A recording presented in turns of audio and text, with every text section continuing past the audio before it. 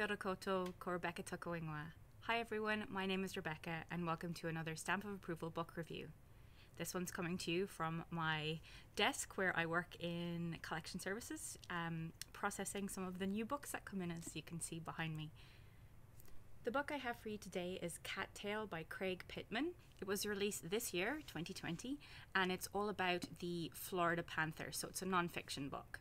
Craig Pittman's worked a lot as an environmental journalist, and you can really tell that in this book. The way he writes is really factual, but also really engaging. What I really enjoyed about this book is how accessible it is. It's written in such a way that it reads almost like one of those Florida thrillers by the likes of Carl Hiaasen, Dave Barry, or Tim Dorsey. The more sordid details of the story are presented in such an entertaining way. There's just so many colourful characters throughout.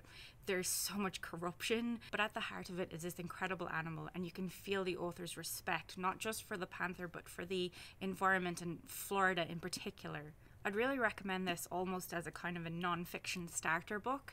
It's great for people like myself who maybe don't read that much non-fiction but want to read more of it. I enjoyed it so much that I went straight to our catalogue to see what else we had by Craig Pittman. I knew he'd written a book about manatees called Manatee Insanity, and unfortunately we don't actually have it here at Dunedin Public Libraries, but luckily I was able to get it on Interloan in our really cool Interloan system, which you can find out more details of on the Dunedin Public Libraries website.